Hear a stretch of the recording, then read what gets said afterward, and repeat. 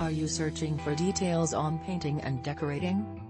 A house painter and decorator is a tradesman responsible for the painting and decorating of buildings, and is also known as a decorator or house painter.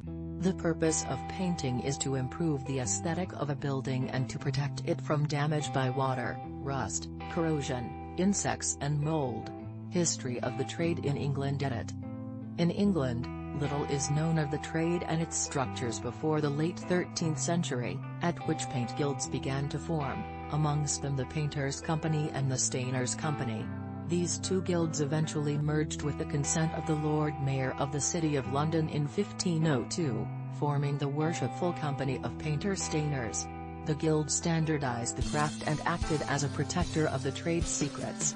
In 1599, the guild asked Parliament for protection, which was eventually granted in a Bill of 1606, which granted the trade protection from outside competition such as plasterers. The Act legislated for a 7-year apprenticeship, and also barred plasterers from painting, unless apprenticed to a painter, with the penalty for such painting being a fine of £5. Call us soon for more information on painting and decorating.